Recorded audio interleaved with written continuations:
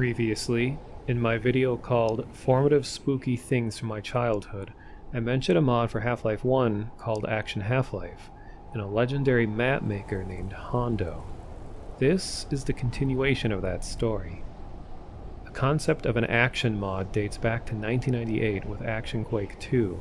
The mod became so popular and influential that members of the community went on to create such mods as Counter-Strike and Action Half-Life. Action Half-Life had its first public release in 1999. It introduced elements of action films to Half-Life 1 Deathmatch, including things like stunt diving, modern-day weapons, akimbo pistols, throwing knives, and even a form of bullet time called Adrenaline Rush. Chances are that most of you have never heard of this mod, but you've probably heard of one called The Specialists, a more Matrix-themed action mod that released several years later in 2003.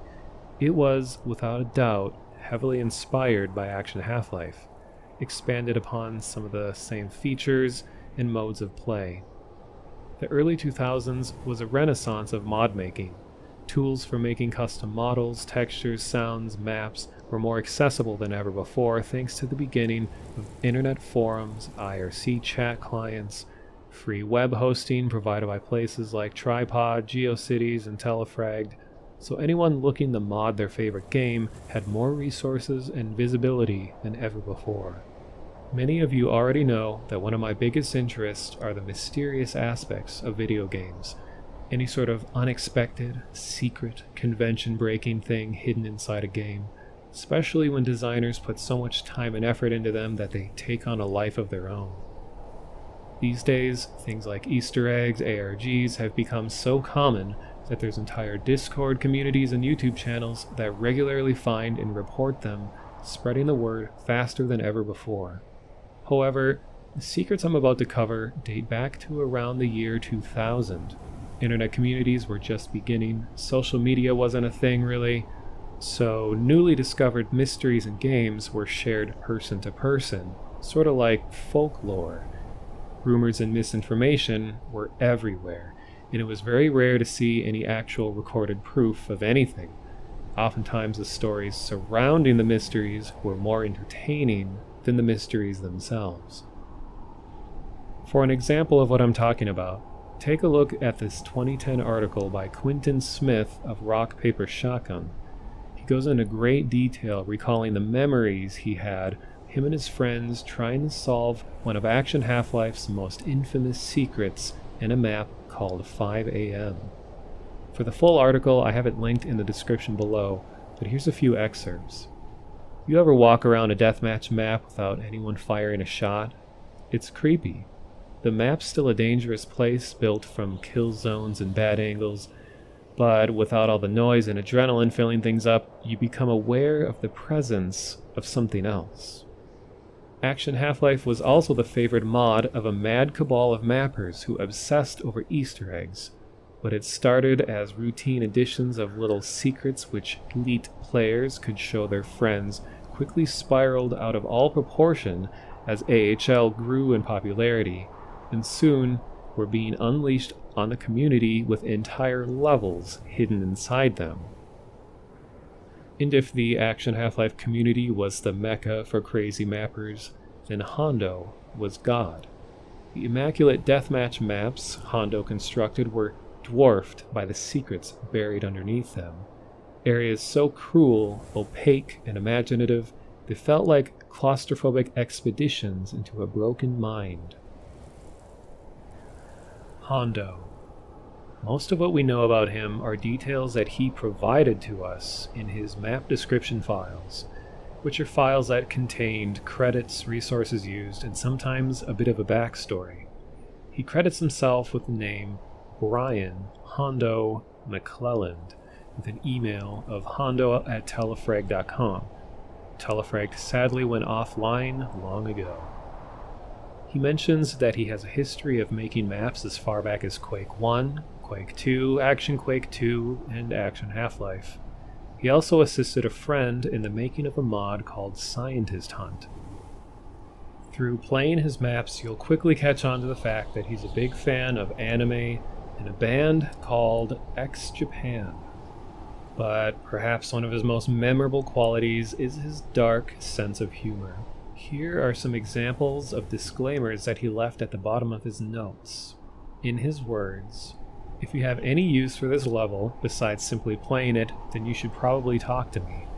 If what you're doing will net you cash, then you must email me, or I will fly to your hometown and kill your entire extended family. Chances are I will anyway. If you enjoyed this map or hated it, or it won't work, or you want me to kill your whole family, please email me and tell me what you think." Early 2000s internet humor, ladies and gentlemen. Even though deathmatch-oriented games have no shortage of blood and gore, Hondo managed to take things a step further with depictions of murder, dismemberment, suicide, and Suitcase Girl. And finally, the maps. Hondo has a sizable portfolio of maps, but I narrowed it down to just these, based on intricacy of their secrets and the stories that they have to tell. Block War, Hondo's Death House, 5 AM, No Credit, Endless Rain, and Endless Rain 2. A few things to note here. It was pretty difficult to find the correct versions of all these maps. There were a lot of missing textures, missing audio, some versions crashed the game, and some versions were so old they didn't yet contain a secret. Turns out that Hondo updated his older maps to add secrets to them, so having the right version was critical to making this video happen. Many of his secrets require 2 people to complete, so throughout the video you'll see me use admin mod to teleport and lower gravity, since I didn't have a secret hunting partner with me during the walkthroughs. I wanted to keep things as legit as possible, so cheating was kept to a bare minimum. I also want to take this time to thank all the resources that made this happen. All the old archived blog posts, server file repos, and the YouTube videos on the subject dating back 9 to 15 years ago. Channels like Sausages, Bob and a Lot, and Riveth. That 9-year gap between the last time anyone covered all this was a big inspiration for me to put together my own take on all this. Lastly, I'd like to thank my teenage former self who spent much of 1999 to 2005 playing Half-Life mods and being a part of a non-killing Team Fortress Classic server called the Silly Zone. There's a whole complex history behind that group too, but without them, I would never have known that Hondo's maps existed and the secrets that they contain. And because of that, it was around this time my interest in video game mysteries began. And another thing, I intentionally recorded footage in 1024 by 768 because I like things to be old and crusty just like they were back then, okay? I even considered using software rendering instead of OpenGL to make things feel even more authentic, but I decided against taking it that far. My final note, remember this. These maps were designed for a multiplayer deathmatch mod. You're meant to be running around with dozens of others, guns blazing, blood flying, loud noises. The people who spent the time carefully finding and solving these secrets were making a big departure from the expected gameplay of Action Half-Life.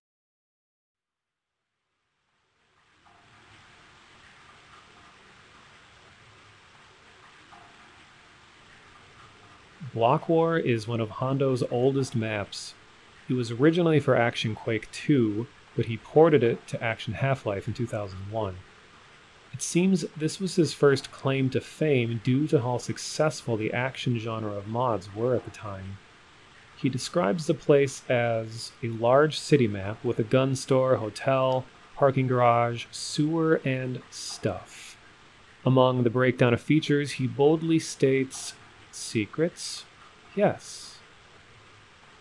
I want to take a quick second to say that I may be the only person to both solve and document this secret.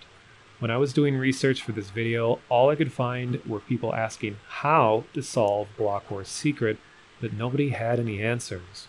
I was able to complete it using foggy childhood memories and a lot of trial and error, so go me. As you can see, the map has a big hotel.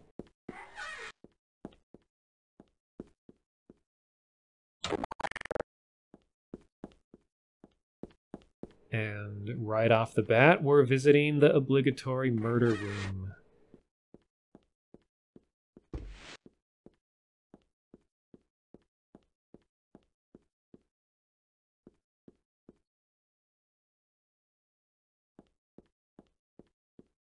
Complete with loud music.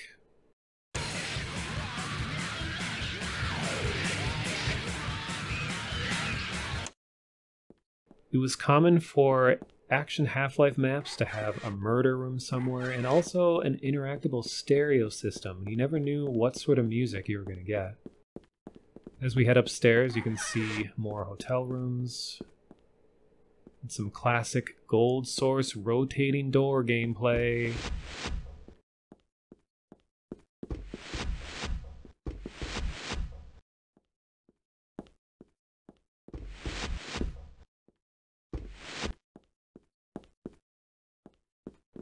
Roof access.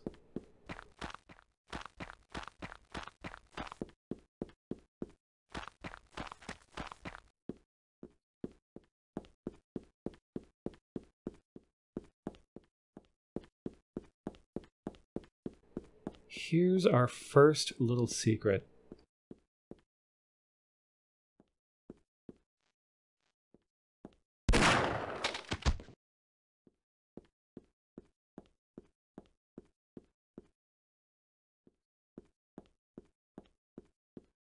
Normally, a revolver spawns next to his body, too.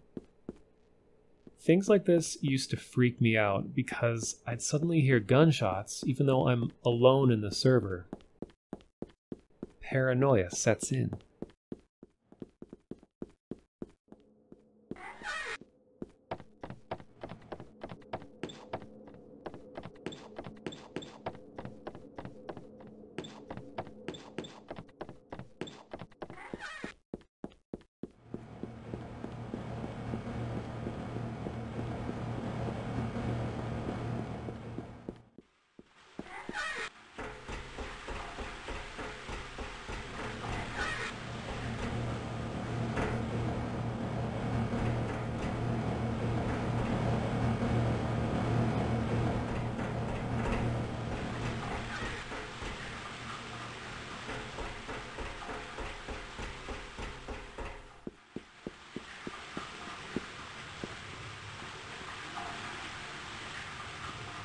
This door here is where our secret begins. I wonder how we can open it. Maybe the big electric generator next to it is related somehow? What can we interact with related to electricity? Perhaps light switches? Turn them off, maybe?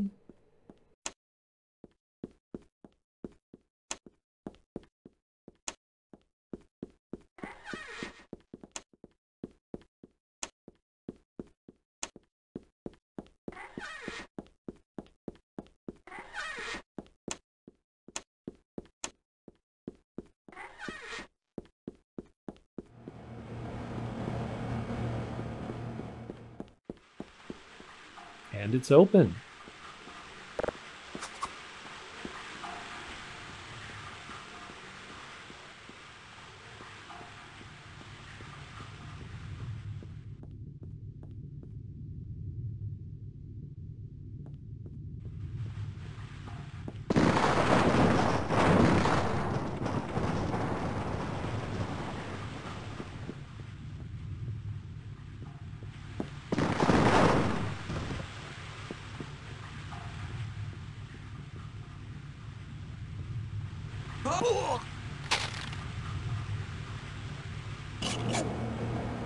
Hondo's secrets involve dying. A lot of dying. Good thing I can save time by editing the video.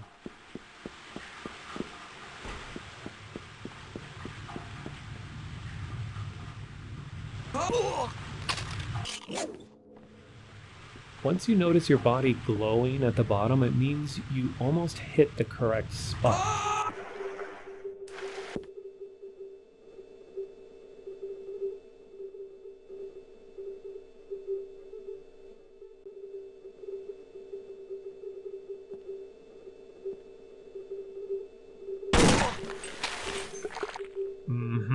some buttons kill you and some don't.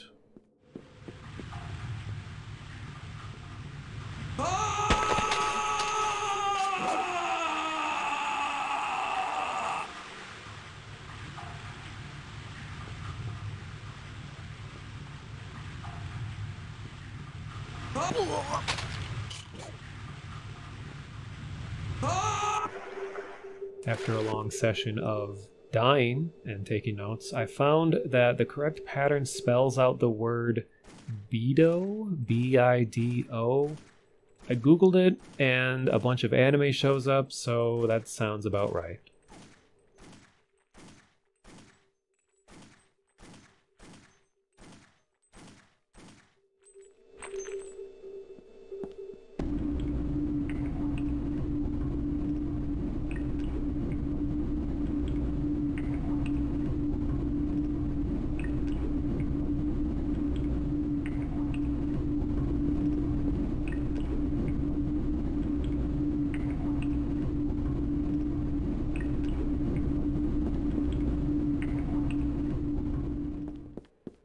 As you can see, the weird wall panel is now open. Walking in it puts you here, where you have no choice but to drown. I couldn't test this because I was alone in the server, but I believe the intention is for the puzzle solver to be put into the room while the rest of the server's players are teleported to these chambers. So you're forced to drown as another player witnesses your final moments.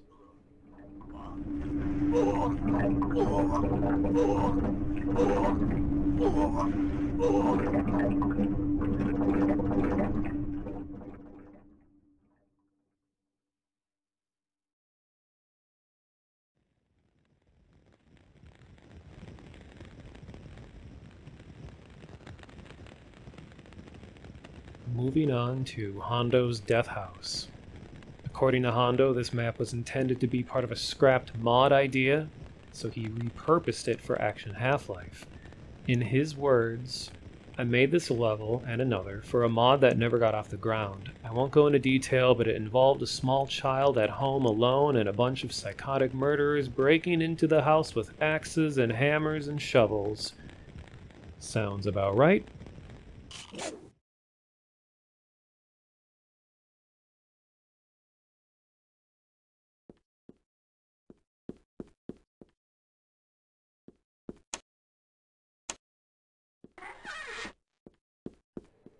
As you can see, he likes to scatter these random photos all over his maps, and I believe long ago people attempted to identify every one of them.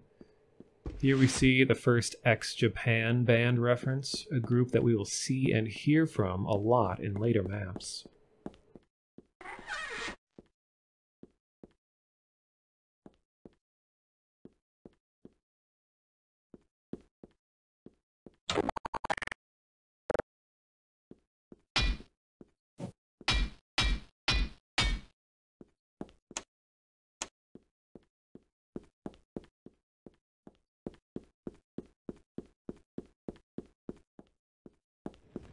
Here we also see the first appearance of The Hands Resist Him, also known as the Haunted Painting of eBay.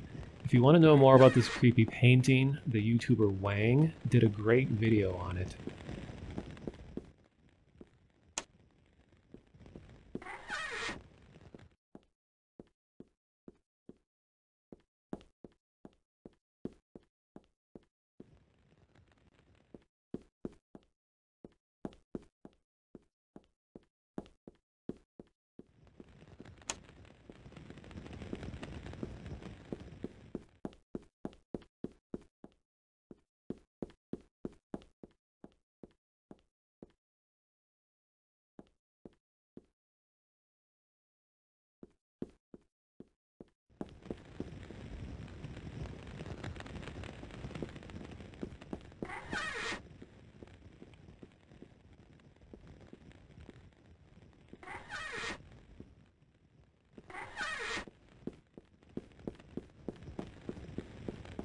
This is actually one of my favorite complete house maps for Half-Life 1. I remember this getting ported to a lot of other mods. It was often used as a sort of roleplay map.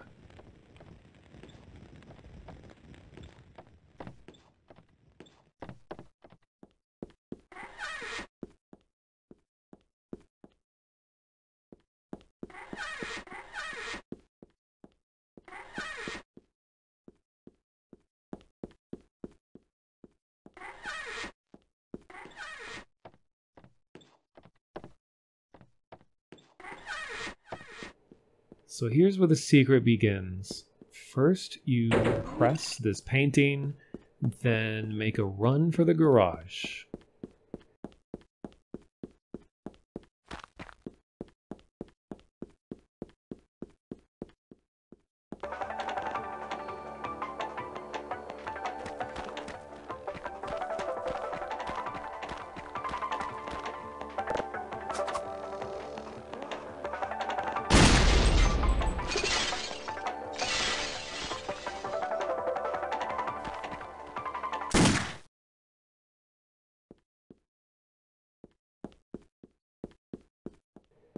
Here we have a little hub world for the remainder of the secret.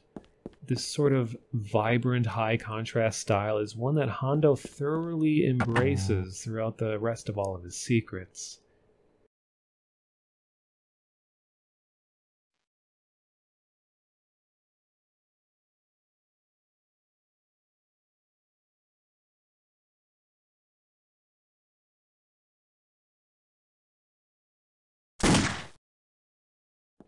Progress is visibly tracked by the color strips on the back wall. It's a very nice touch.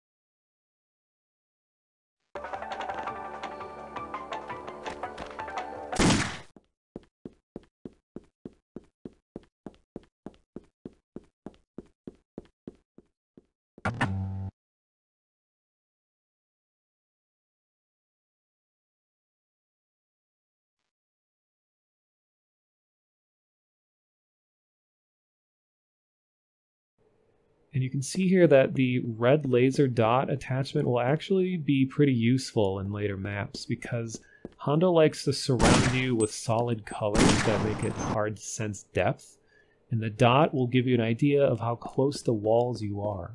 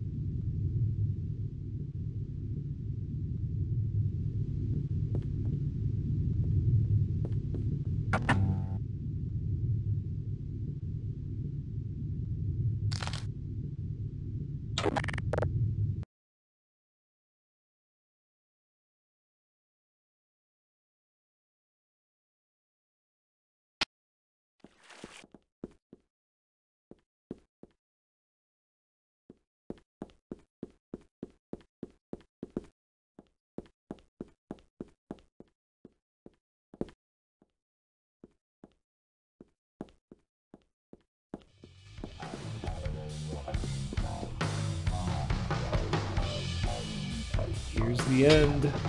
Here's the first of several disgusting images we'll come across. Based on the text, I think maybe this is Hondo?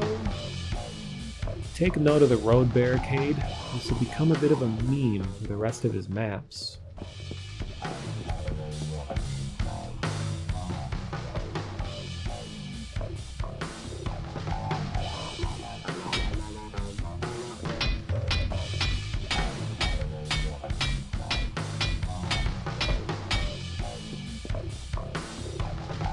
Guess I'll die.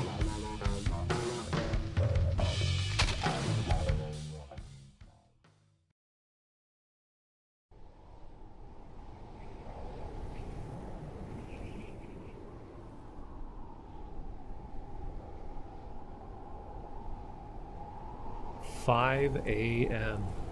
This is the big one, the one that put Hondo on the map, and by far the most documented and remembered by Action Half-Life players.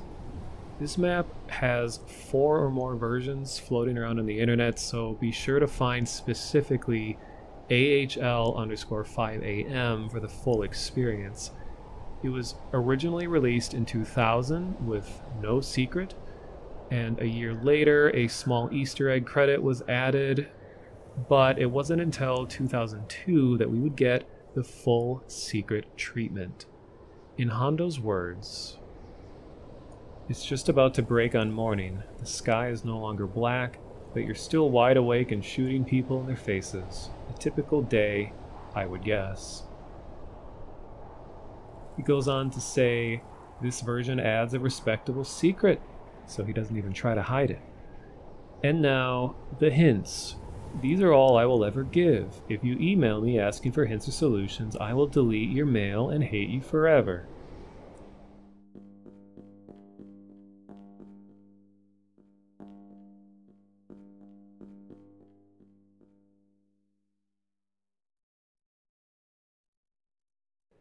When you see me type in the server chat there in the bottom left, I'm typing a % followed by the letter L. This will automatically tell you the mapper given name for the current area, which will become more important when I tackle the story-driven maps.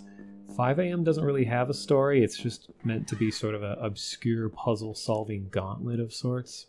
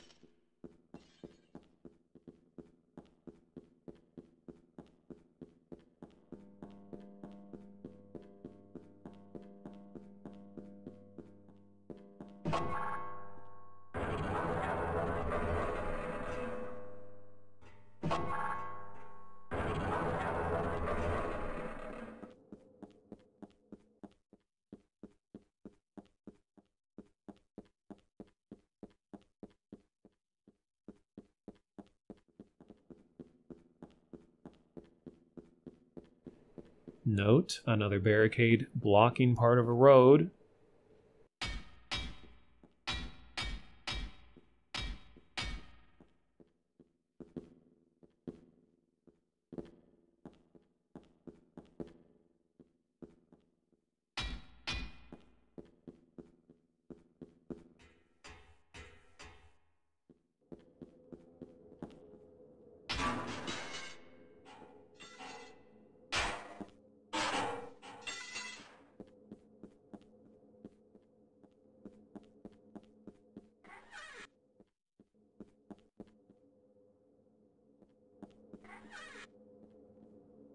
And here's the murder room, coincidentally doubling as the J-Rock room this time around.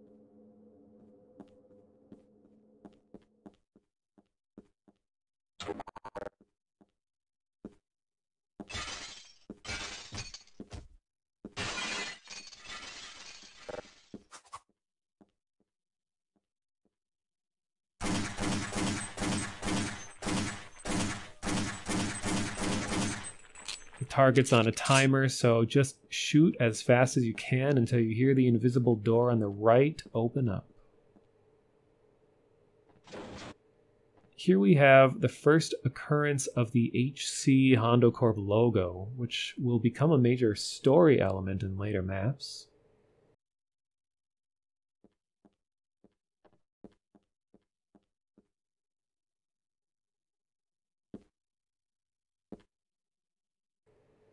And we're in.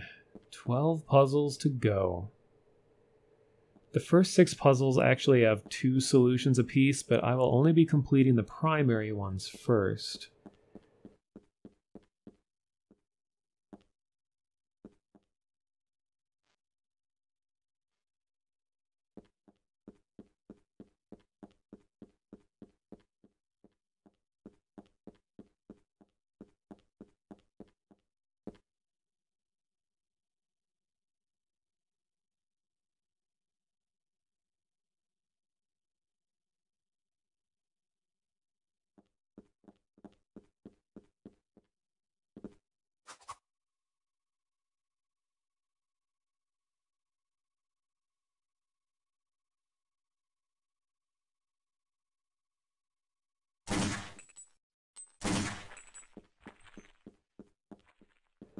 You just need to touch the ceiling to make the blue box appear and then land on top of it.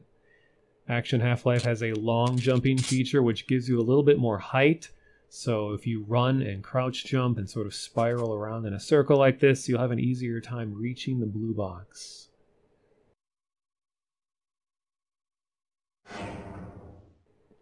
On to number 2.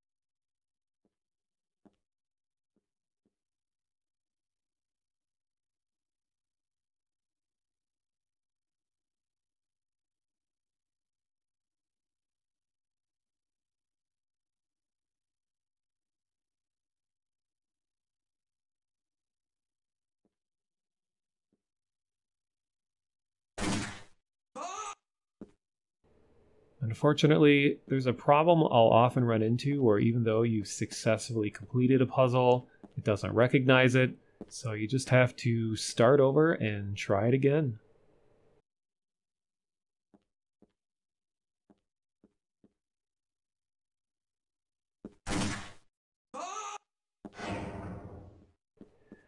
Okay, very important.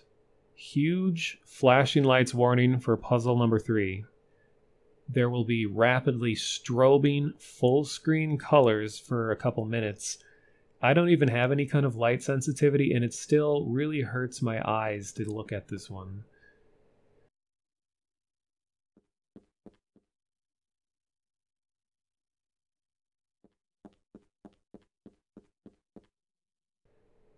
So for this, you need to walk to the cube in the middle of the room. So just keep the cube centered on your view and spiral around it clockwise. You'll keep getting closer and closer until you eventually go into it and you complete it.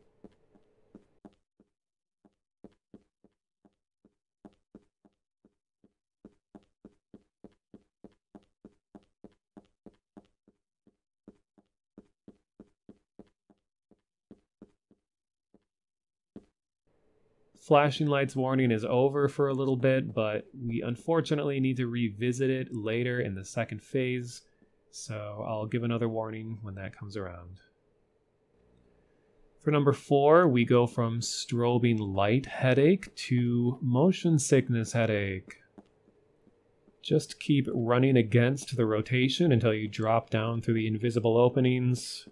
And again, you're just trying to get to the cube.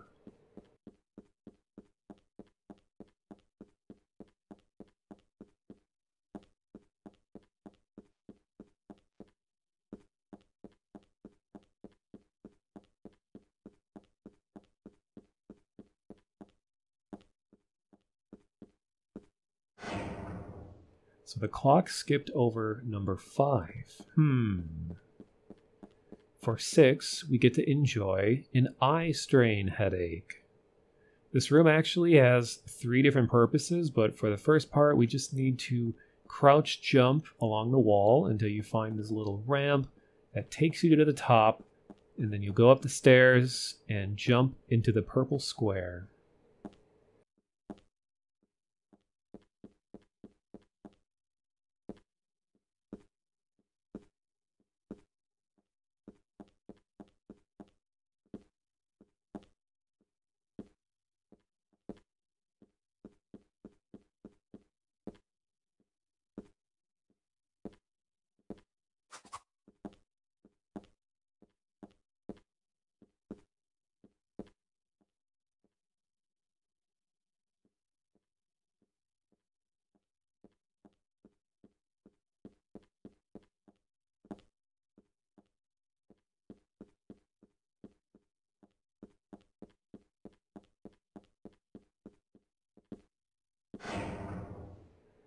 Number 7.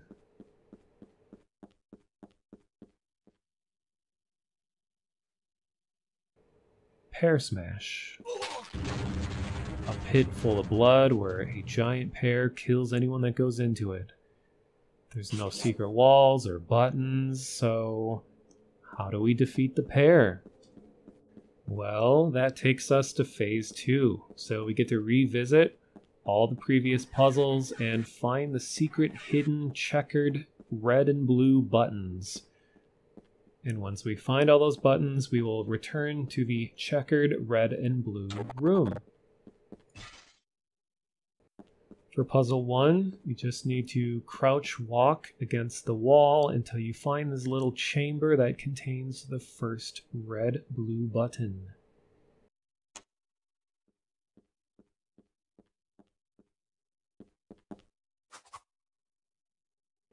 For 2, here you just need to ride the truck beyond the white square, go through the wall, and there's the cube.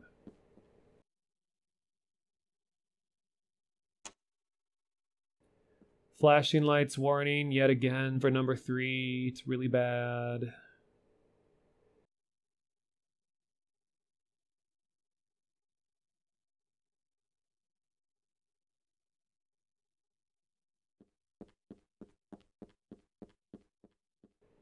Alright, so for number 3, you just gotta get up close to the cube again, but instead of going into the big cube, you're gonna crouch and slowly walk around the perimeter until you fall down into a little chamber where you will find the red and blue cube, press it, jump back up, and you've completed it.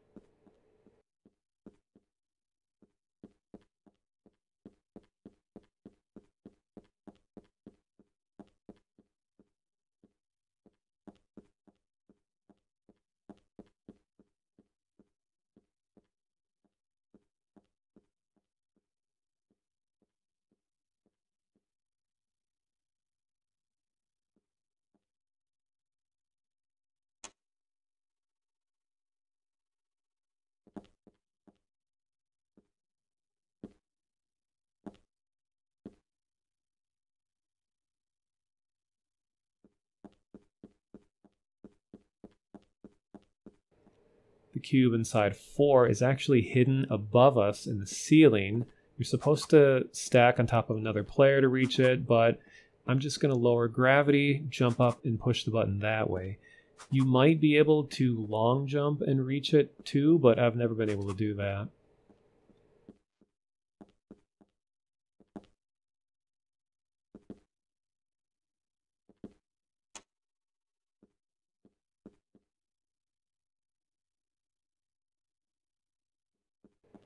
Skipping number 5. So for 6, the red and blue room has a hidden red and blue cube.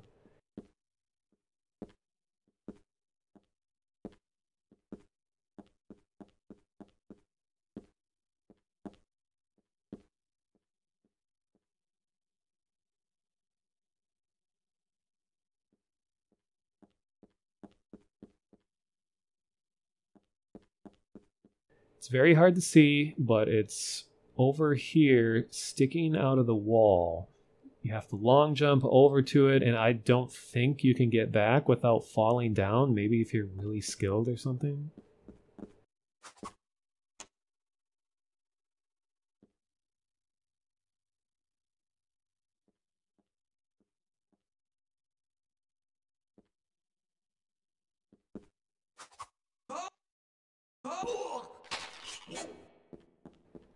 Now, to defeat the pair, you have to have a pair of people. 2 people.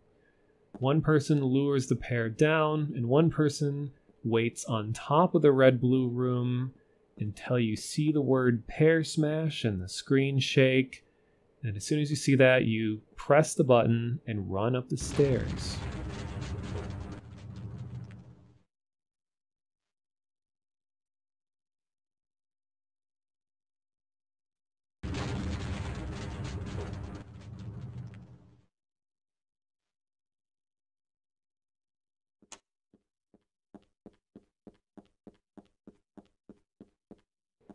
You're teleported on top of the pair. Pair defeated. Number 8 is supposed to have you running and hiding from these tank turrets that will shoot at you, but unfortunately, in the latest build of Action Half-Life, these turrets crash the game. So for the video, I had to edit the map file to remove them entirely. There might be another way to fix it, I don't know. This was the only one that worked. So it's not very challenging anymore, so all you have to do is stand on top of these blue squares, and eventually a cube appears in the middle of the room, and you jump into the cube.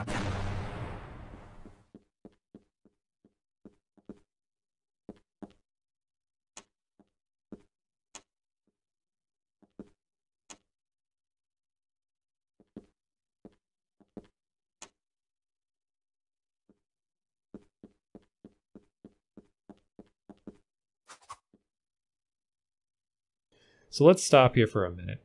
I didn't notice until after I'd completed recording everything and writing the script and all that, but apparently the map skips puzzle 9 also. I always knew that 5 was skipped, but apparently 9 is too?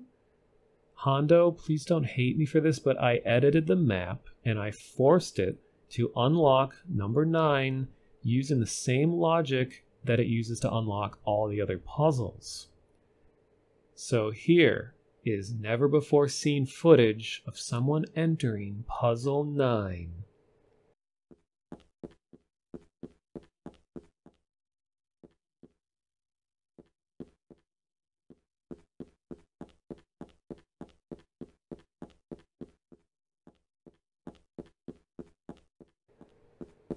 And nothing happens.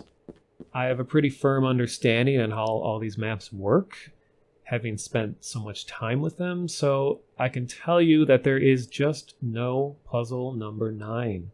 There aren't even any teleport triggers here to send you to another puzzle, or any code referring to it other than the basic labeling of this section of the clock. I do feel like this would be in character for Hondo, though, to leave something unexplained like this just to annoy people. It's probably an inside joke among his friends or something. Anyway, here's puzzle 10.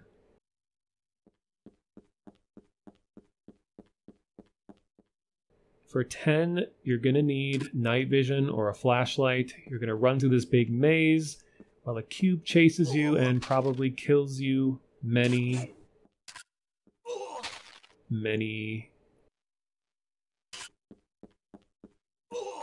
times.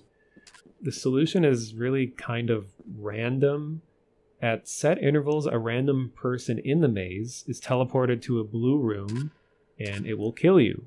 However, if you find this tiny little red-blue checker crawl space, when it's your turn to be teleported, you'll go into the blue room and you'll complete the puzzle instead of being killed.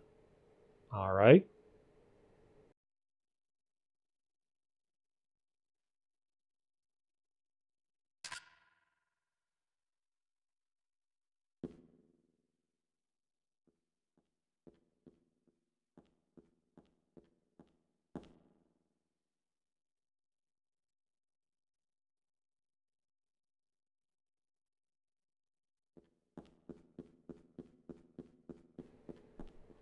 Number 11 also requires 2 people, so I will be cheating a bit.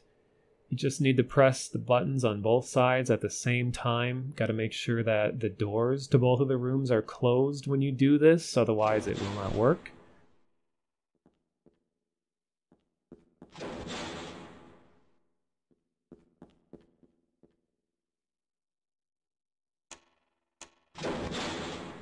Once that's done, the exit door will open, but also be sure to press the white button because it will unlock a little secret within the secret.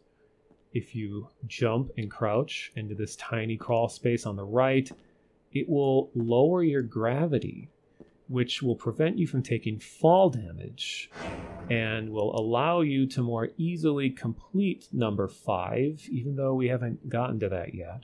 It'll also prevent you from dying if you fail a puzzle and it teleports you outside. Number 12.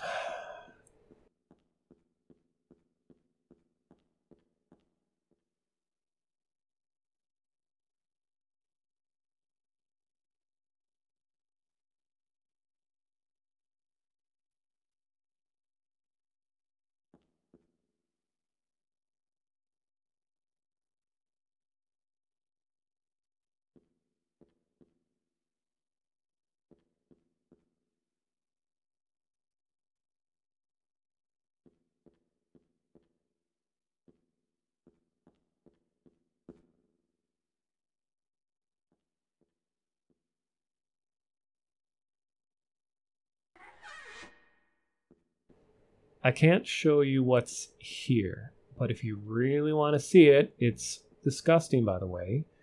Google search the following cursed words: suitcase, girl, anime, gore. It should be the first result. Hondo seems to be a fan of dismemberment because we'll see something similar to this in another map later. A lot of people used to think that Suitcase Girl was the end of the secret. There's actually another step to unlock number 5, and it's the light switch behind the water heater. Flipping the switch will teleport anyone who's in the suitcase room over to number 5. So you need 2 people to do this, so I cheated a little bit. And hey, look, I'm in number 5. So when you're in number 5 via the suitcase room, keep in mind that if you got to number 5 from the suitcase room, that the puzzle will have not been unlocked at the big clock hub area yet. It's your goal to find this little blue button in the corner to unlock it for everybody else.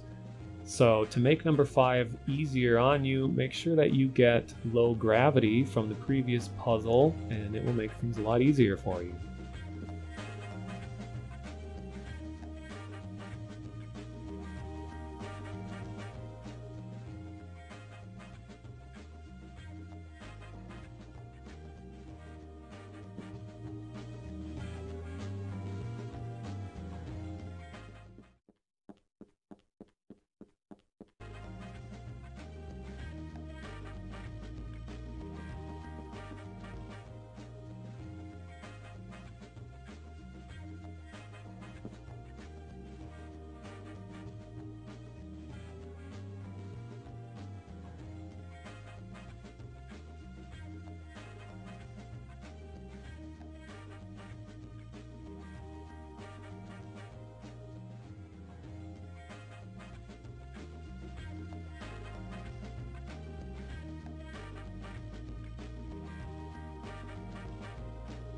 The 3 teal boxes are actually teleports. The one on the left, I think, takes you to the clock, one on the right to the hotel, and the one in the middle is the ultimate reward.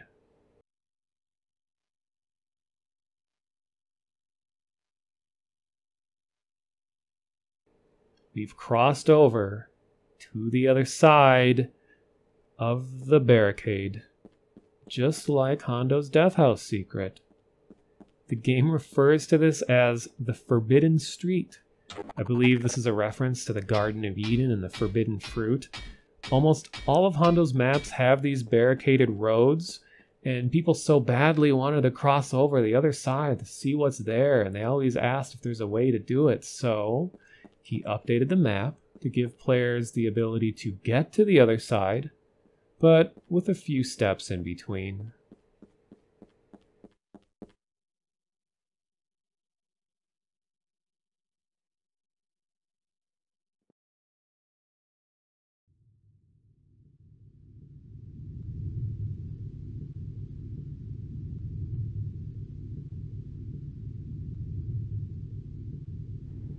No credit. This is where the Hondo Corporation's story begins. In Hondo's words, a city area containing the Hondo Co. Federal Credit Union and Circle H Gas and Convenience, and a tunnel, these two businesses have been at a quiet war ever since some financial deals went bad. Neither believes the word the other says. Finally, something snaps. Tonight at sundown, while the area is closed off for road repair, they take the chance and go at it. Oh, and there is no secret. No, if there was one, it would only work in deathmatch and roundless team play. Also, sorry for using so many barricades. It's all I know how to do. I thought it was better in the realism trade-off than making roads that mysteriously go nowhere and come from nowhere.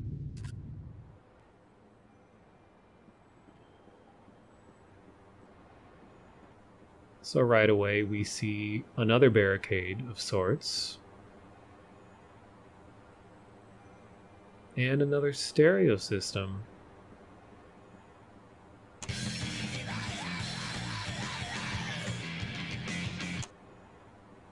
We have a Pair Smash reference.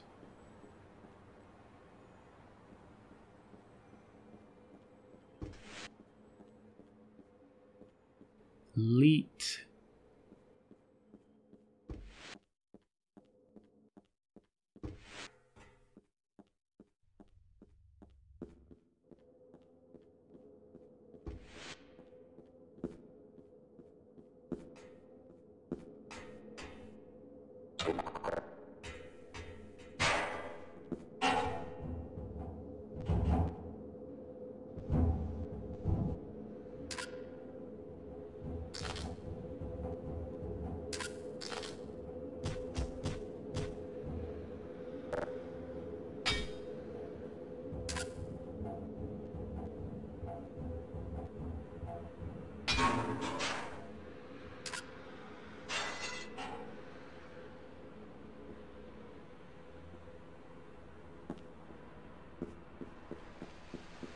Hacks. Sure is 2000s around here. You'll see me using the location tag a lot in this one because it's going to reveal some important story secrets, so keep an eye for the bottom left corner for some additional details. Barricade.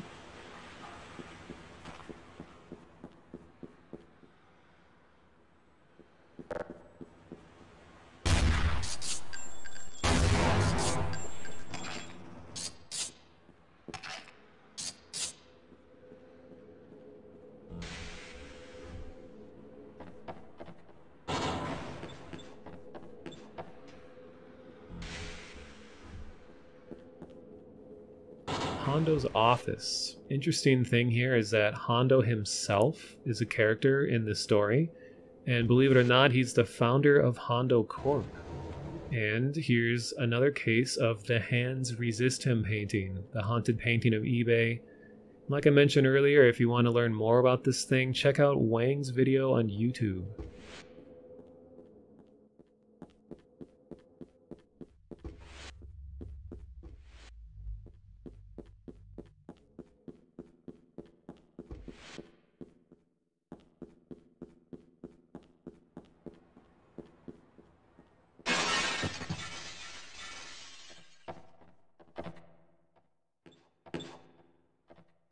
Set up them the bomb. We get signal.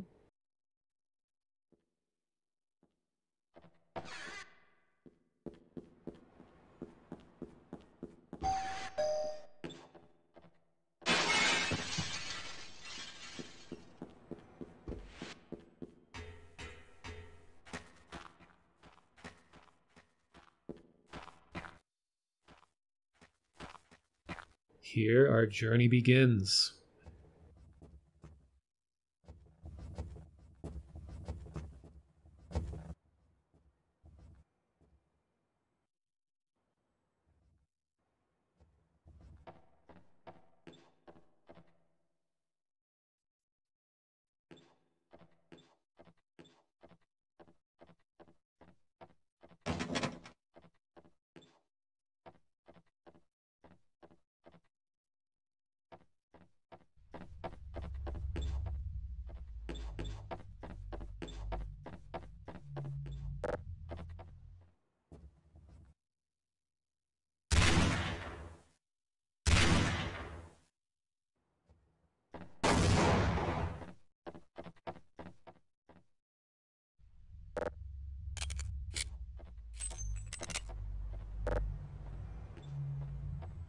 This area is called the Downward Descent.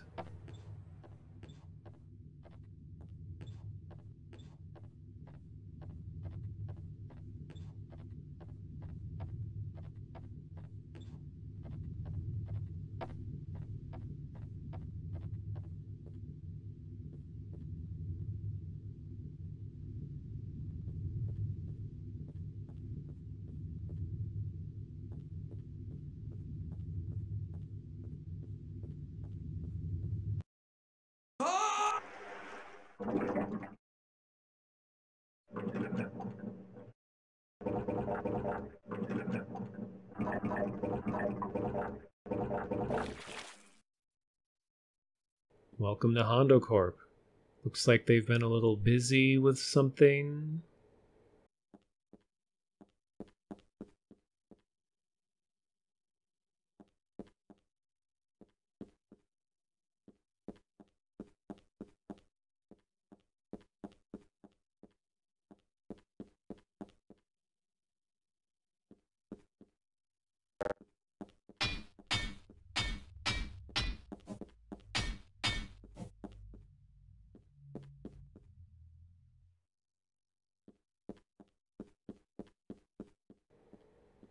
And now we wait for 2 minutes.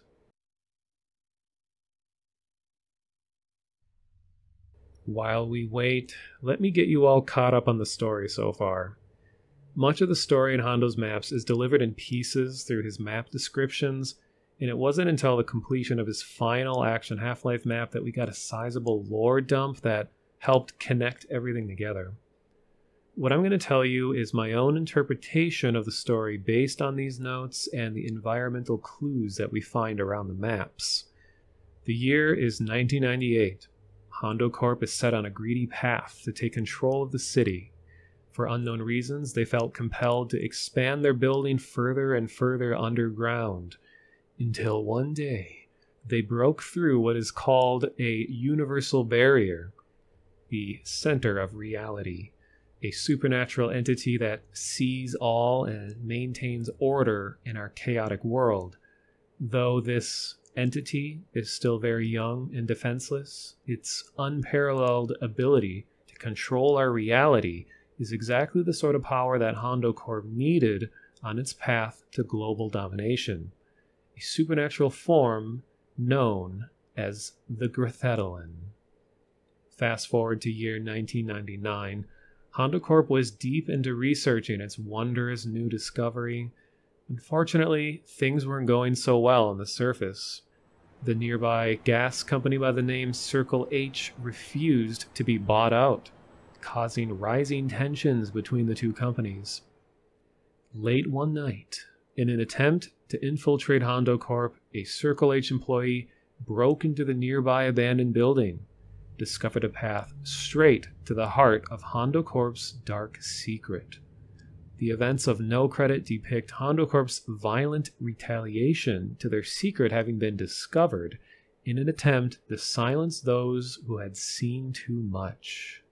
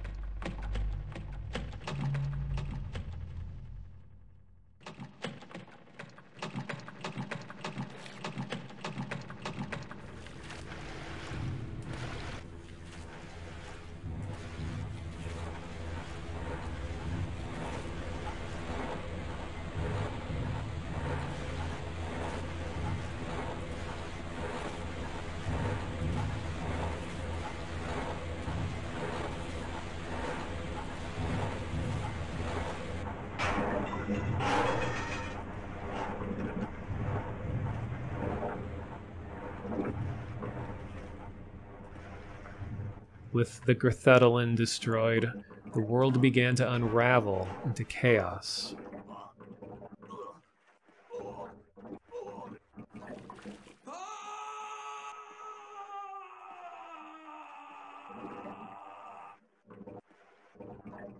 Into darkness.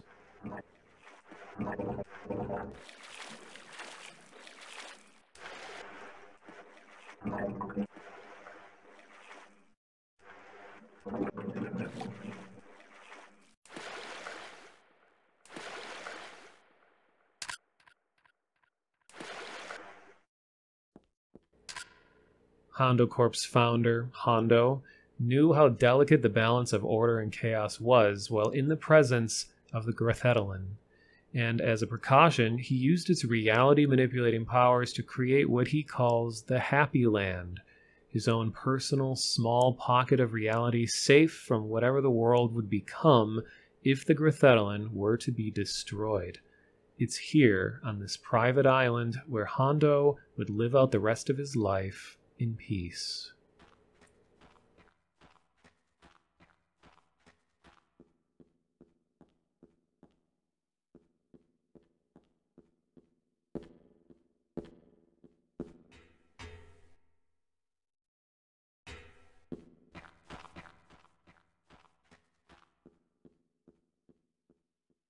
This is where the story comes to a pause until we get to the next couple maps. So it's a lot to take in. So basic summary is that Hondo Corp wanted to take over the world. They accidentally found the fleshy tunnels and eyeball creature called the Grethetolin. And yeah, it's not Hagrethadelin like we all thought. I found an audio file in one of the later maps of the announcer pronouncing it as Grethetolin. I still don't know what it means, or if it's an anagram or something like that. This eyeball creature apparently keeps our reality in perfect balance, so when Hondo Corp and Circle H Gas got into conflict, it caused someone, us, the player, to sneak in and kill it in self-defense, unaware that by doing so, we upset the balance of the world, tearing reality apart. Oh, and Hondo Corp's founder preemptively made this little island that he could escape to in the event that all this happened, which it did, so he made a wise decision. This decision will be an important plot point later. For a long time, it was thought that this place, the Happy Land, was the end of No Credits Secrets, but you can actually return to the darkness and find something a little bit extra.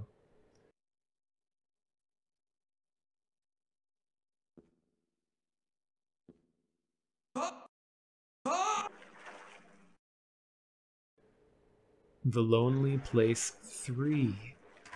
It's massive, and to get to the actual end of the secret, you need to aimlessly swim around through here while spamming the use key in hopes that you hit an invisible button that will take you to the real end. It helps to bring night vision goggles, and if you die here at least once, you can use your body as kind of a reference point to navigate around here. I swam around here for like 20 minutes before I finally decided to cheat. In my defense, back in the day, I did manage to complete this without cheating, so for the sake of time, here's what's supposed to happen.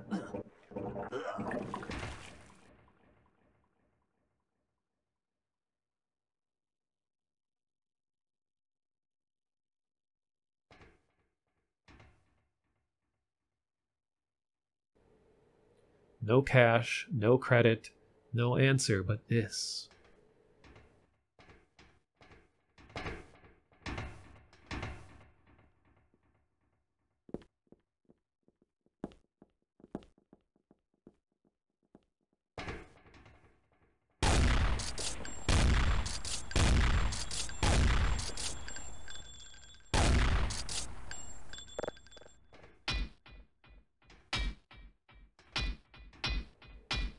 The only story justification I can think of for this is with the world unraveling in the chaos, it's rapidly becoming a void of total darkness, and perhaps among this void are these little fragments of what our reality once was.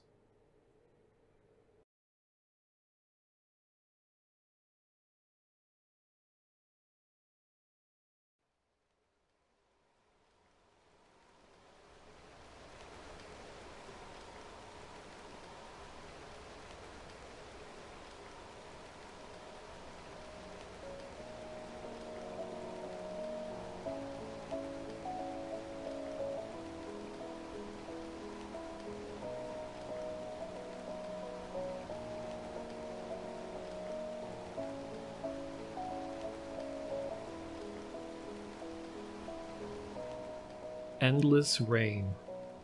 The year is 2199. Things have changed. In a bizarre twist, Hondo Corporation were the ones who managed to put an end to the unraveling of reality. They were able to do so by means that would be revealed in the sequel to this map. Our world was left permanently damaged by the events of 1999.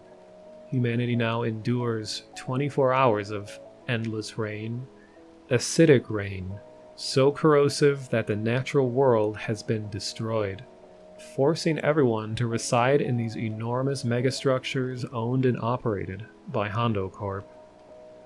The remaining members of humankind suffer from all kinds of health problems, and violent crime is constantly on the rise.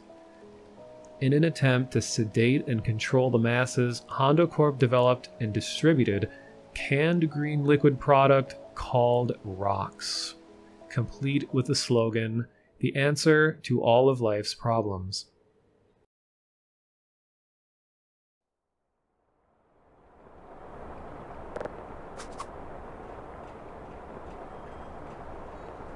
I've always really enjoyed the Endless Rain maps, especially since you can hear the sound of rain everywhere you go, with the bittersweet view of the acid rainfall and mega-structured landscape seen through the windows.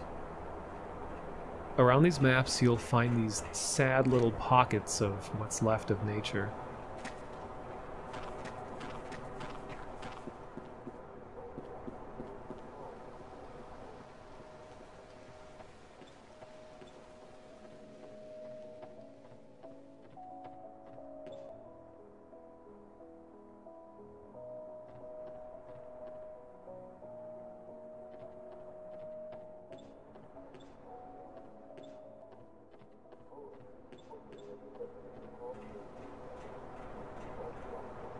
Five-day weather forecast, rain.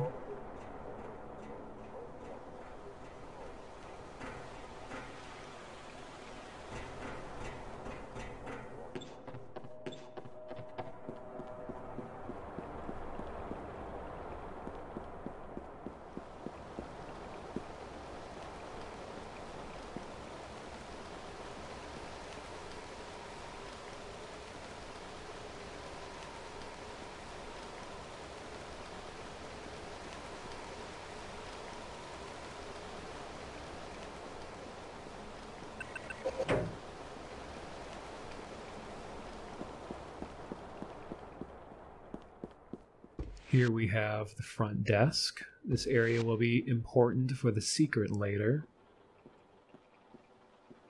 The elevators moving by themselves always spooked me a little when I was hunting alone in these servers.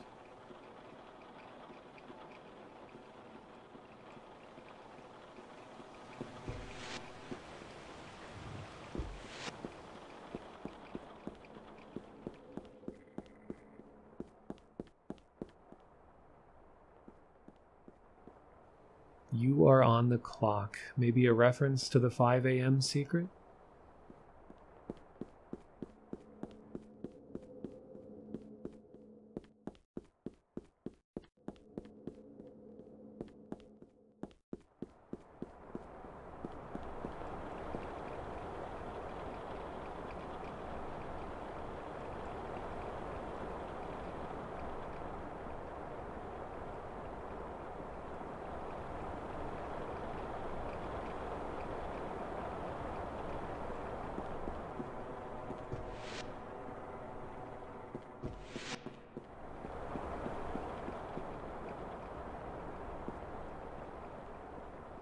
We have several murder rooms this time around, with violent crime on the rise. It canonically makes sense.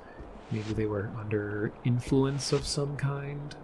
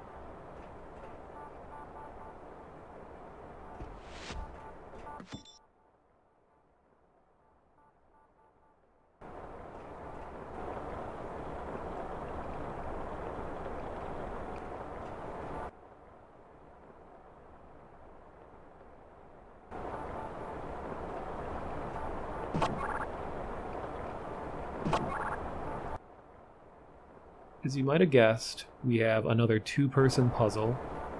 Now, to figure out how to get to the other button,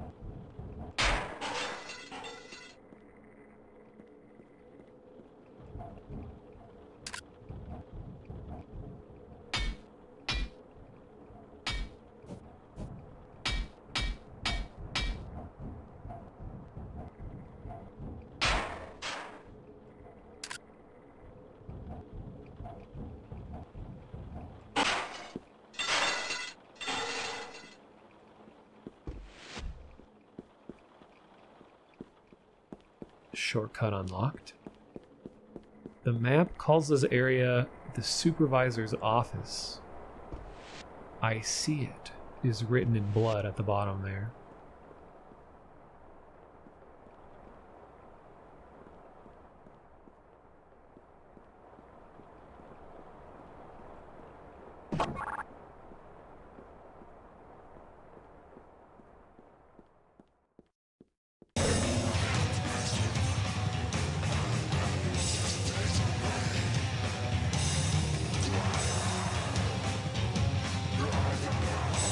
Let's turn this off.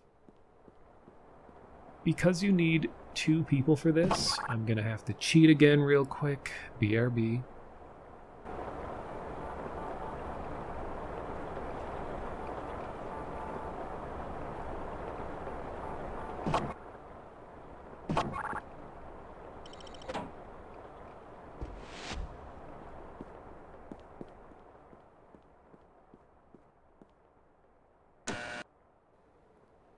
Now we get to take a sample of the mind-altering green drink, starting with a high.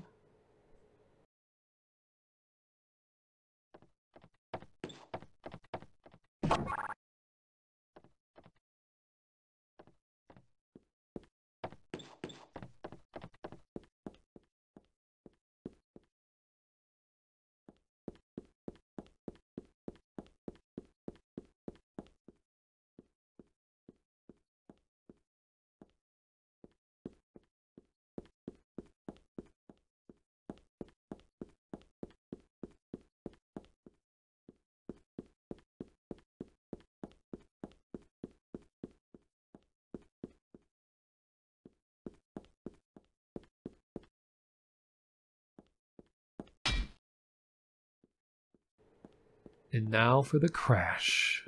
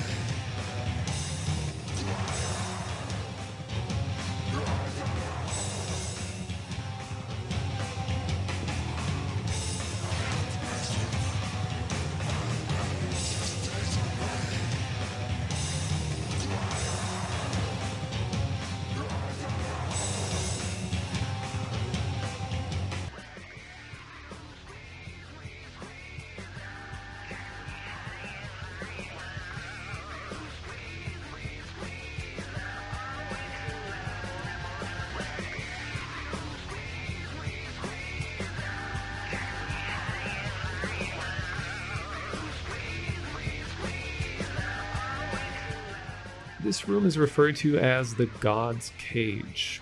At the bottom, you see the portrait of this guy again. So, on a bit of a somber note, the man you see here is Hideto Matsumoto, also known as Hide. He was a very famous, respected member of Hondo's favorite band called X Japan.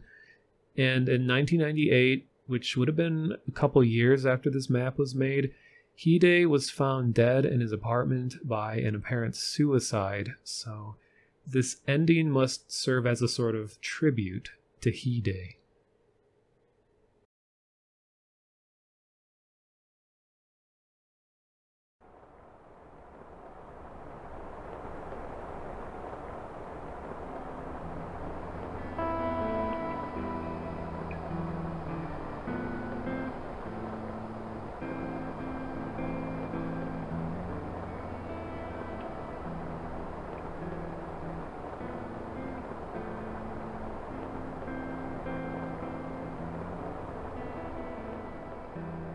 Endless Rain 2, the conclusion to the Hondo Corporation story. The secret in this map is substantial, both from a gameplay standpoint and story progression. According to Hondo's notes, he originally scrapped this map partway through development, but his maps were so popular at the time that his fans desperately urged him to complete it, and I'm so glad that they did. Set only a couple years after Endless Rain 1, things somehow managed to get worse. The ever-increasing violence and chemical addiction problems escalated to the point where Hondo Corp began enforcing strict curfews and implanting people with mysterious devices. You awaken in your residential block to find out that something isn't right. Everybody's gone. The fish removed from the aquarium, transit system is closed, the outer doors are locked, and the main elevator no longer accepts your access card. They've trapped you up here, and the announcement system says curfew goes into effect in 5 minutes. Something's happening.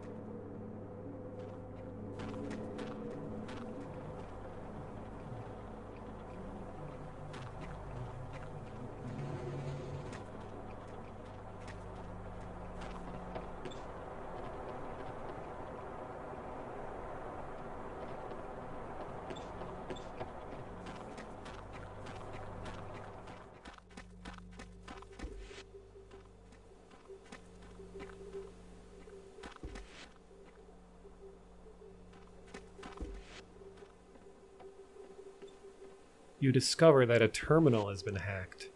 It displays the message, "Escape now or face a life of slavery."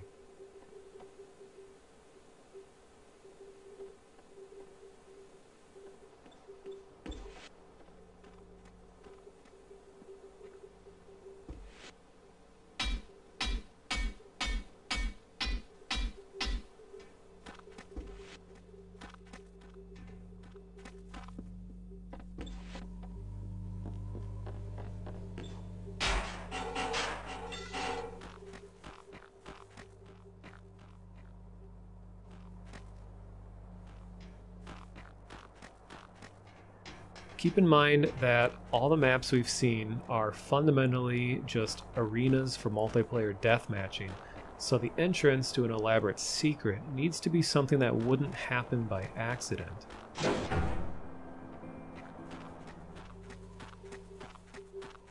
The only clue Hondo left for us is swimming had made Edward tired, so he sat down to rest.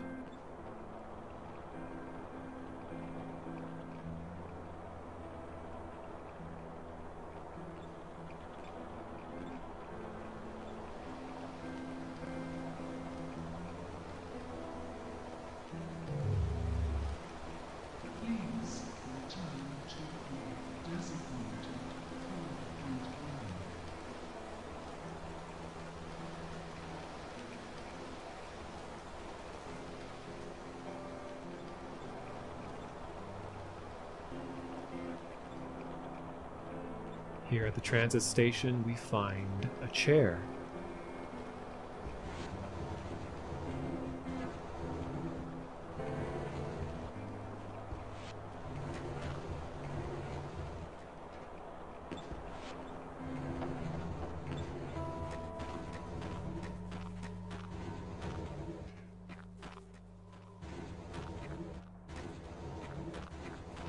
Now, where can we go swimming?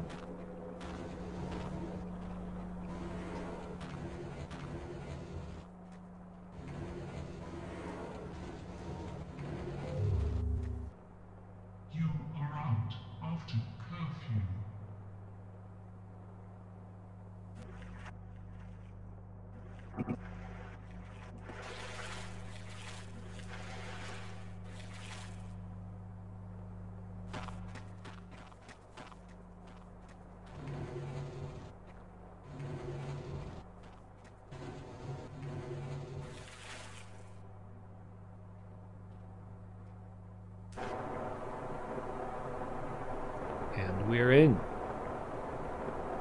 This place is called The Murder. Maybe someone is aware of the Grethettelin's death and isn't happy about it?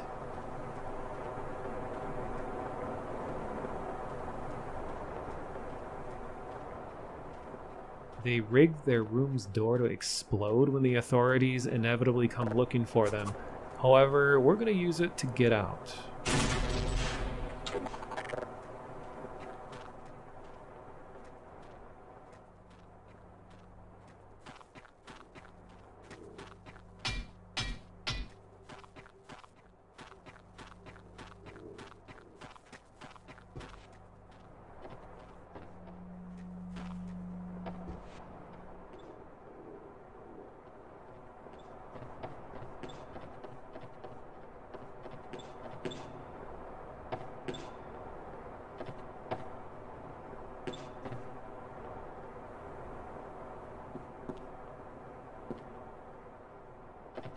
Action Half-Life's ledge grabbing system isn't very intuitive, as you can see. Someone used a storage crate to block entry to the next room. I wonder what they're hiding.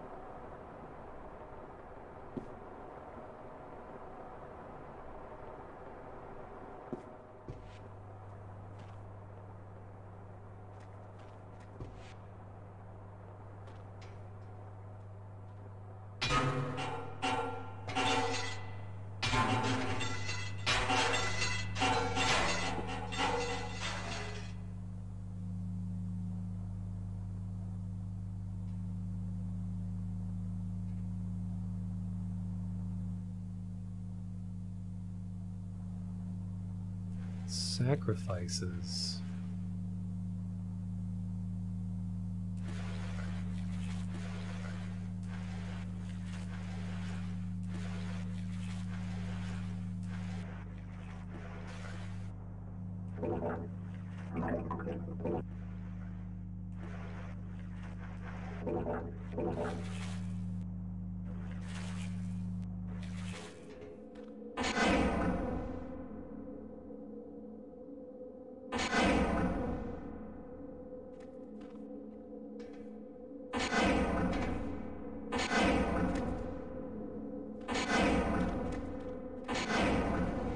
We've now escaped the residential block and have entered a new center of reality.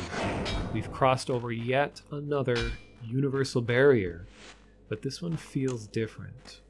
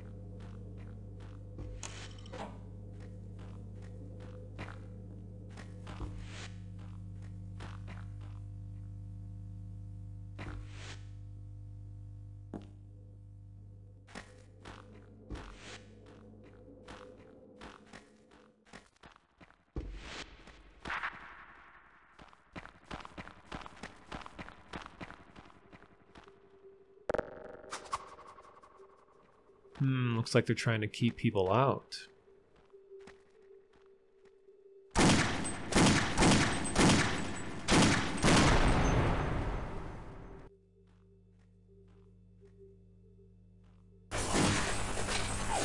They're doing a good job.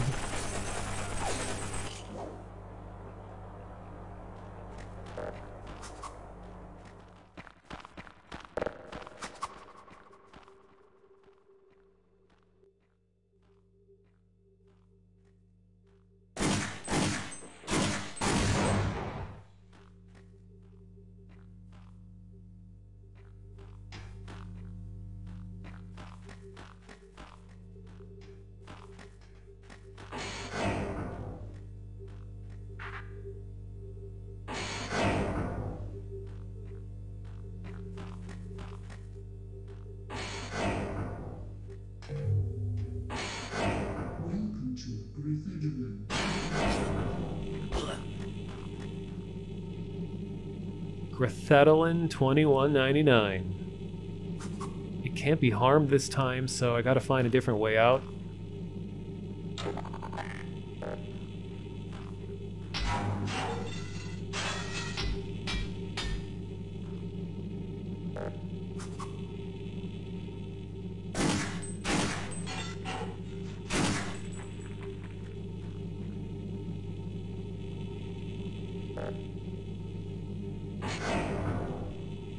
Record scratch.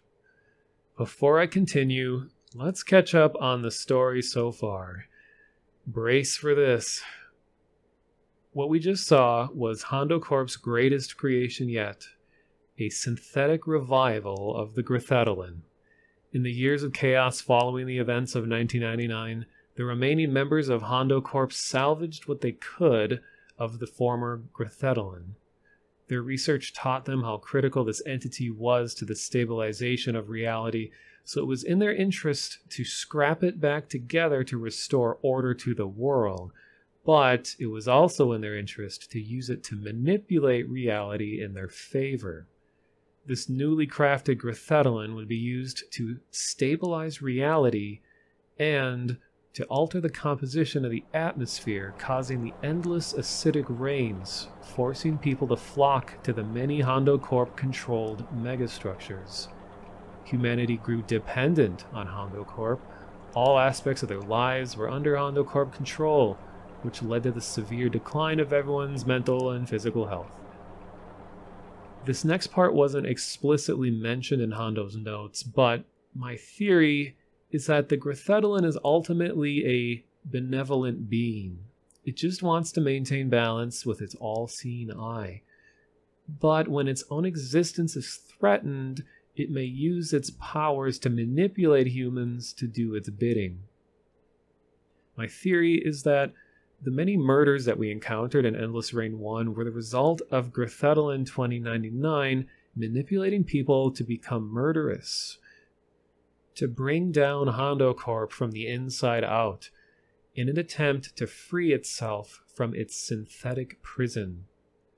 In Endless Rain 2, we came across a murder room, someone who appeared to be selectively taking people out in the name of the Grethetolin. The sudden increase in deaths in this residential block caused authorities to evacuate and lock down the whole building, leaving just you, the player, inside. This was the perfect moment for you to break out and follow the trail of blood to the new center of reality, discover the existence of Grethetolin 2199, and change the course of humanity forever. Just what it wanted. Now, where were we?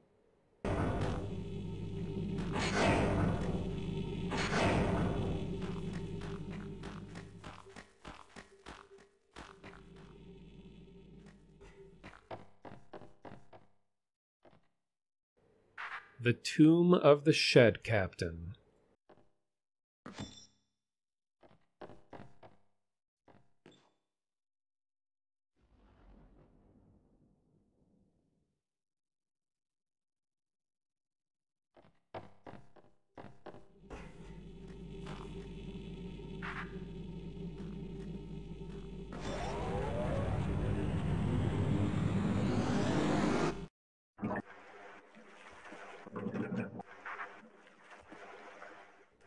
We've gone back to 1999, the unseen depths of the original Grithetolin.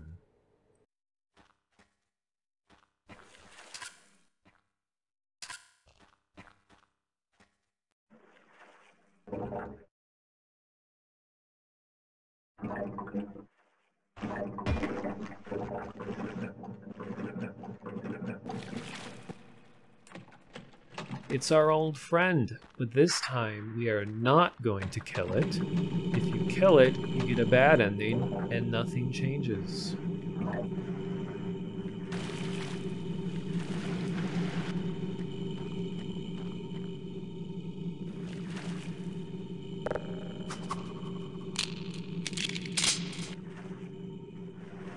If you swim in the chamber below it, you'll find this glowing shaft near this big mouth.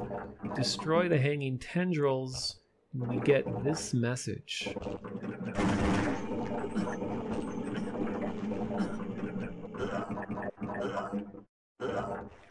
Grithetolin has been wounded but not killed.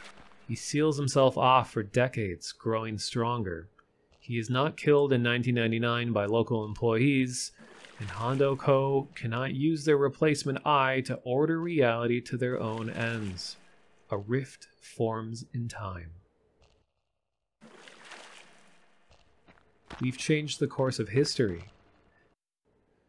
By only wounding the Grithetolin, it became afraid, and denied Hondo Corp from continuing their research, thus preventing the abuse of reality manipulating power.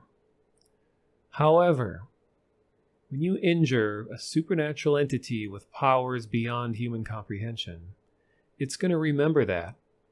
And when it's had some time to think about what you did, with the course of history changed, what does the world of 2199 look like now?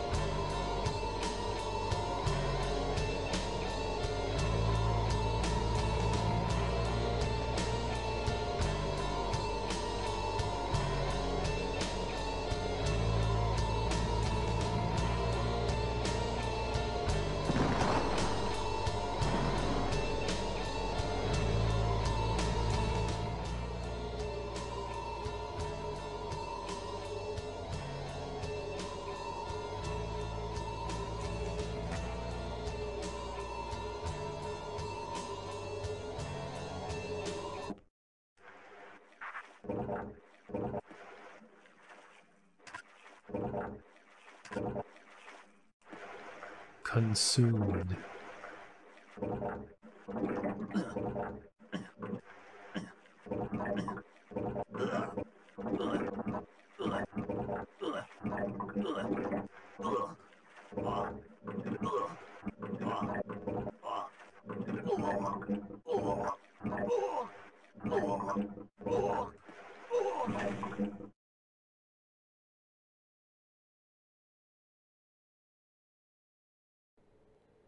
So, who was the shed captain? According to the map notes, Hondo, the founder of Hondo Corp, who created his private pocket reality that we visited in no credit, spent the remainder of his life pondering how to reverse the grim direction the world was headed towards at the hands of the reckless corporation that he created. His solution? Time travel. However, his creation, known as the Time Shed, took the entirety of his life to complete and would never see the light of day. Once the future Hondo Corp restored order via Grithetylin 2199, the remains of their founder were eventually discovered, and his body was entombed, conveniently, at the new center of reality along with the suspicious device he had invented. Little did they know his device would be used against them centuries later. And that was the story of Hondo Corporation. What else is there to say about all this? Hondo, the real guy, not the fictional version, seems to have either changed names or disappeared off the internet around 2010-ish. It looks like he used to run a website called Johnny the Midget. After looking into this website, all that I'll say is that it's not good to research your heroes.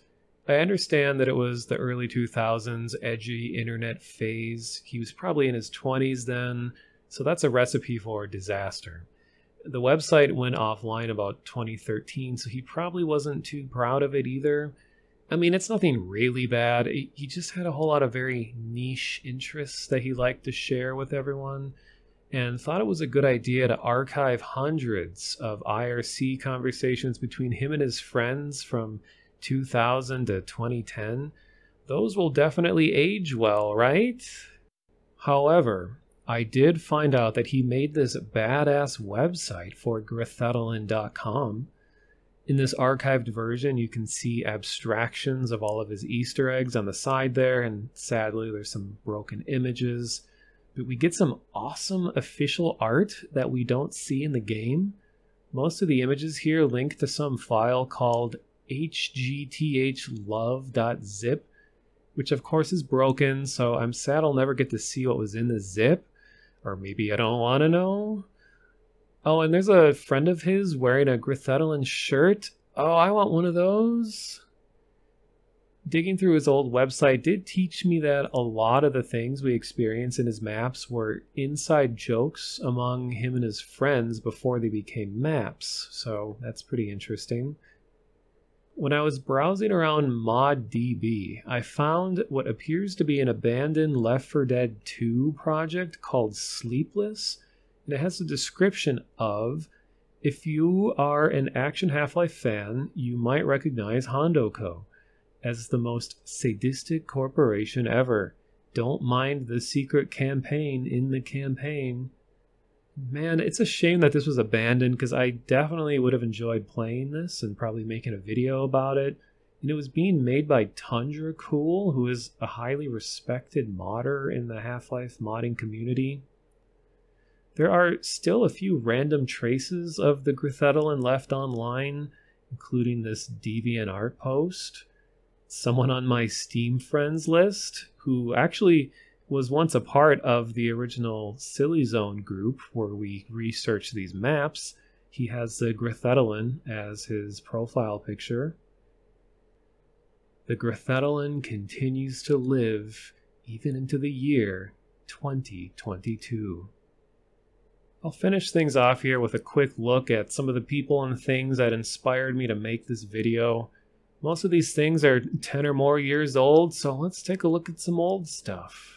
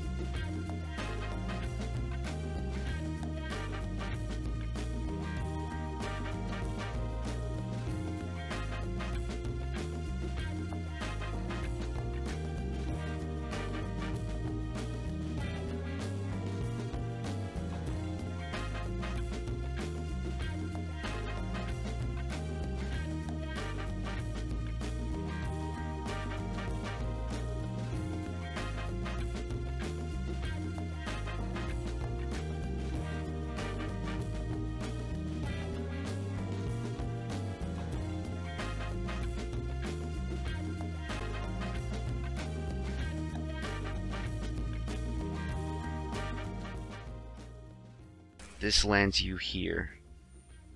This is a different part of the Hondo Corp building, and some very bad stuff has been happening here. There we go. Hagreth the Dellen. You're home. Or someone's home. That guy's home? Hopefully not. Hopefully that isn't Hondo. I highly doubt it. This is the final room of no credit. An empty, white room with a light. Metallic. And here's me spelling FU with knives.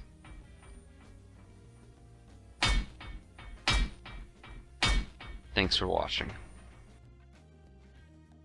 So, you gotta be careful.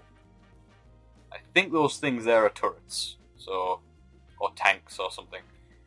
We've got to walk over all of these blue areas and be careful not to die.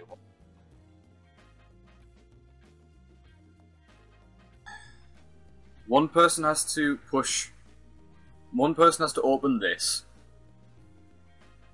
and stay here, while the other person goes back to the hotel in the main game. So, I think, seeing as we have to censor this a little bit, it would be best if the lovely assistant stayed in the room with the... well, whatever's in there, okay? Okay, so... this is like a sequel to No Credit, basically. Which sounds really stupid, and it kind of is. It kind of really, really is stupid. But... alright, so what the thing is we're in the future now, and Hondo Corp, which is one of the groups from the previous map, now, like, they own the world, or whatever. And in No Credit, you kind of killed that unpronounceable named god that people mentioned in the thread, and Hondo Corp decided to make a new one. And I just feel like a terrible person for saying all this, so let's just get on with it. Alright, see this chair? We gotta get that downstairs. Full of boxes, and so on. Okay, first of all, up here... oh dear. This took me like 3 days, like 3 entire days to get through last time I did it. Hopefully it won't take me that long this time. But if it does... oh, Jesus Christ.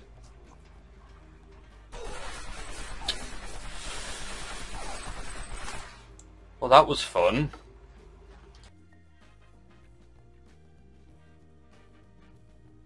And that's that. Thank you very much for watching. This has been Nemesis and Moles and his lovely assistant walking you through Hondo's AHL 5am. Hope you've all had fun. Hopefully I can do Block War and HD House next. Keep posting rad stuff in the thread. See you later, lovely assistant. What the hell am I doing with my life?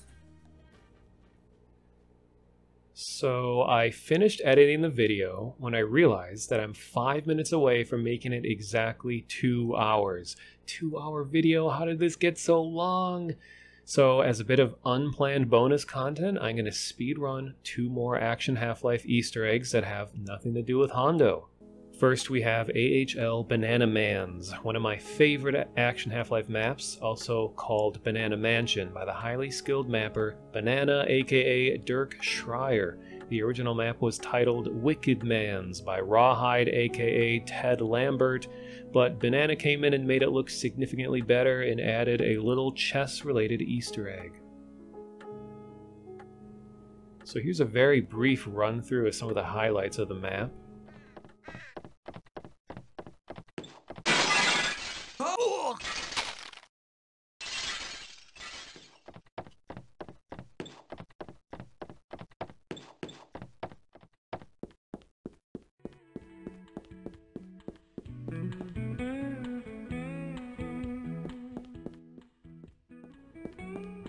I don't understand chess enough to know exactly what's going on here, but maybe someone in the comments can explain. I believe black is in check, and it's white's turn, So in order to defeat black, you move the queen over here. Careful not to bump into anything else. Move black this way 1 square. Move the rook here, and there it is. Black is defeated. Thank you to Pira T. Jerome on YouTube for sharing the solution with us back in 2012. Next up, we have another favorite map of mine titled Bank Doom, originally created by Russell Weed, aka Doom Maniac, who designed the map after his actual workplace of a Czech processing center. Then our hero, Dirk Schreier, aka Banana, swooped in, gave the map a visual overhaul, and snuck in a little Easter egg. Here's a couple highlights of the map.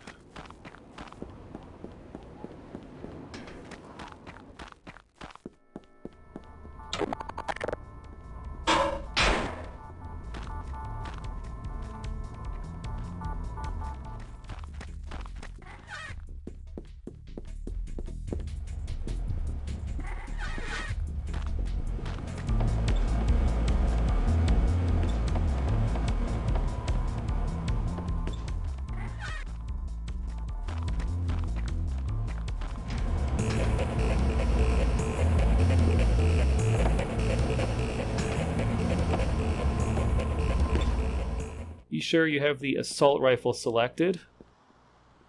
Go to this door, jump on the window frame, and shoot a few times near where the tree trunk meets the wooden fence. You're trying to hit a really tiny button that opens up the secret.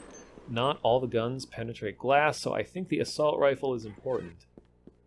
Once you think you've hit it, run over to the opposite side of the hall, and these doors will be opened. They will close behind you.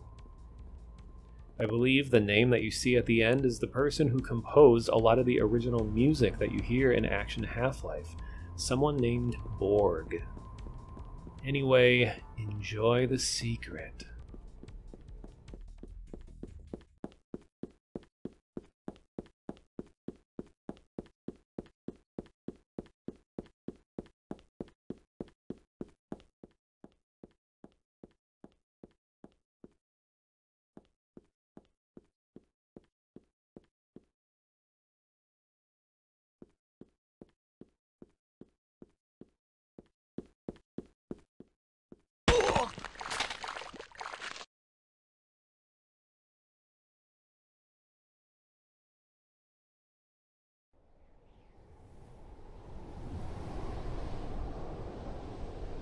This is it, the end of the video.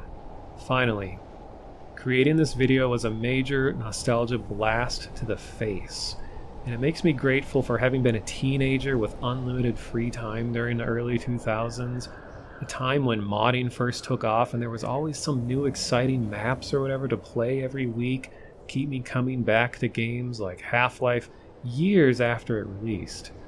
A big thank you to all the creative and innovative people, such as Hondo, that exceed our expectations about what can entertain us and scare us in a multiplayer game. And finally, thank you to anyone who watched this video. I had a fun time making it, and I hope you had a fun time watching it. I'll see you all next time.